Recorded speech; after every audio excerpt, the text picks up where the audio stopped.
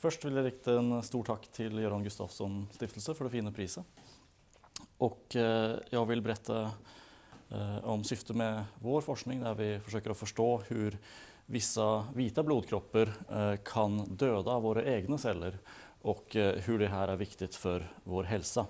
Och jag hoppas ni kan ursäkta mig, men jag tror jag tar det på engelska resten av presentationen.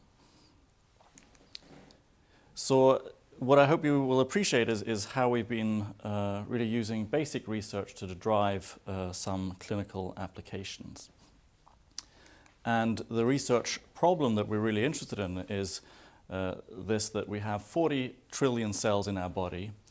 Each one of these are susceptible to infections or may acquire mutations which can then render them malignant. So how does the immune system recognize and deal with such aberrant cells?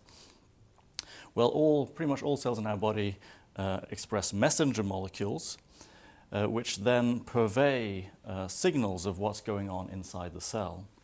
And certain immune cells can sense these messages and detect when cells are expressing foreign or unusual material. They then bind these cells and can kill them through direct eradication. However, infected or malignant cells can also try to evade these systems by not expressing the messengers. And how are they then detected?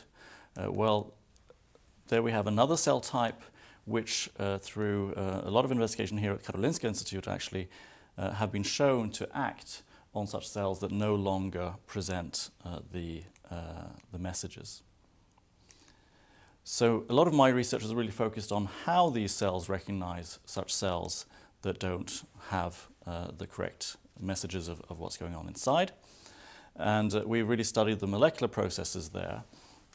And this is just an image showing a such killer immune cell, and where we can see the green granules where you've focused a lot of protein that's required for killing the target cell and which is focused towards the target cell and then released in order to specifically kill off infected or malignant cells. So through these studies, we've really generated a lot of very sensitive assays for how we can study this process. So how important is immune cell killing for our health? Well, a number of investigators in France and also here with Yenan have identified individuals with either defective granules or unable to release these granules towards the target cell. And these are detected in infants that are born healthy, but invariably develop fatal inflammatory syndromes within the first year of life. Importantly, these can be cured by stem cell transplantation, but they have to be identified rapidly to get the correct treatment. So here we've asked how we can use our basic insights to improve diagnostics. So basically, we've defined mechanisms of granule release, and we've used knowledge to improve the assays for detection of immune cell killing. And these are assays that are used worldwide now and been employed to really diagnose several hundred patients. And what you can see here in healthy controls is that we can readily detect that they can release these granules. In certain patients, they don't have the granule content, but they can still release them. But in the majority of patients, they are unable to reduce these granules, and we can then pick up them really quite sensitively. And then, of course, we want to try to find the exact molecular cause with the mutations in the DNA. But in Swedish patients, however, we were unable to find these mutations in the known genes that are related to these disorders. So here we have a pie chart where the majority of patients are unexplained. But through various molecular efforts, we've been able to identify non-coding mutations, so outside the genes, that then explain all of these patients in a certain time frame. And this has also explained a number of patients throughout Europe and globally, and really shown that non-coding mutations can be a very significant cause of disease. So thereby we can aid rapid and accurate treatment, and we can provide prenatal diagnostics to families.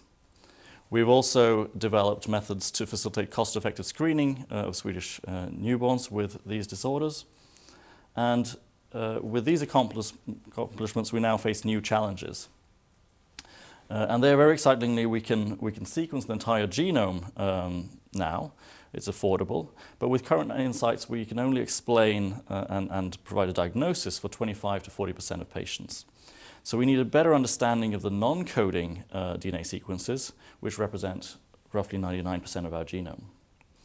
So my long-term aim is really to decipher how non-coding mutations regulate immune function and impact human health and disease.